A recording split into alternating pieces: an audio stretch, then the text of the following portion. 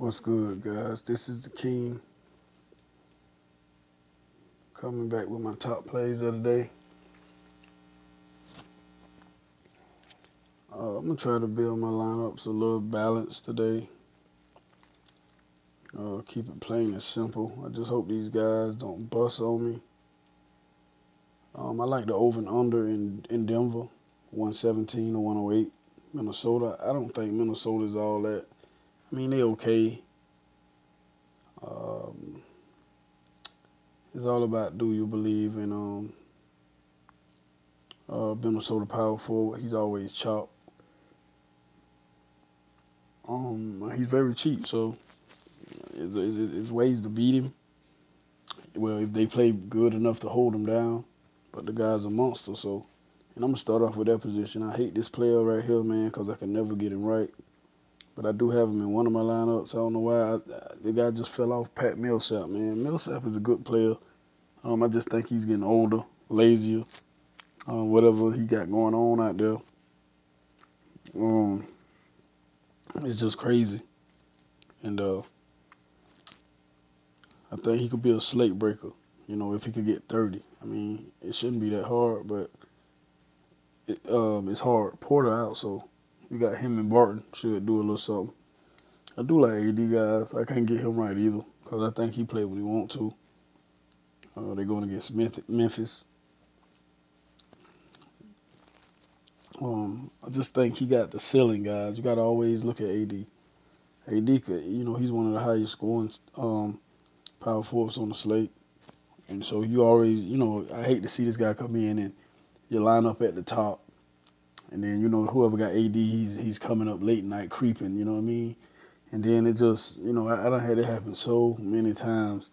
And I end up losing, my top 10 finish. And I'm talking big GPPs, guys, not the little ones. If you know me, then you know a little bit about me, And like I say, you just have to, go with some ceiling guys and put some chalk in there. But I think AD's a good ceiling guy if he want to play. Like I said, him with LeBron teaching him how to not play, take days off. I'd probably go with Gobert. Like I said, these other guys just don't have a lot of ceiling. I mean, they can go off if the coach decide to keep them on the floor, but it's all up to the coach. That's something we don't have control over. Right here, guys, I just want to play Barton because I know when you look at the top, you see all those big dogs up there, Durant and all those guys, and there's no problem with playing Durant, But I'm just saying, if you want to be sneaky, I see on these Sunday night slates, you got to just hope somebody don't play right, and the money come to you.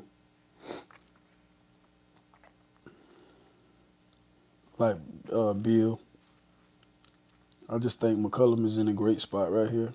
DeRozan been playing pretty good, but I don't know if he could do that against Utah.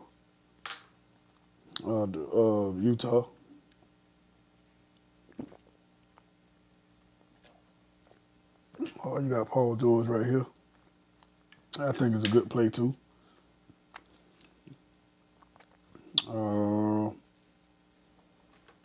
Well, here's gonna be tricky. You got a game time.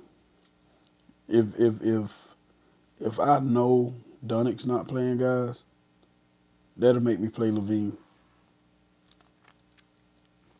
It ain't like I play Dunnick, but I'm just saying. I like Lillard in this spot. Jamal Murray, and I like Conley. Those are my top point guards. Like I said, I'm just keeping it simple. I'm not doing all that extra stuff today. Play some late night slates and all that. Thank y'all, man, and Happy New Year to everybody. Back home now. Oh, man, I was on vacation. It was crazy. I'm back home. I'm back. Y'all hit me up. Subscribe to my channel if you're new. Hit that like button, please. Share the video. It's the King. I'm out.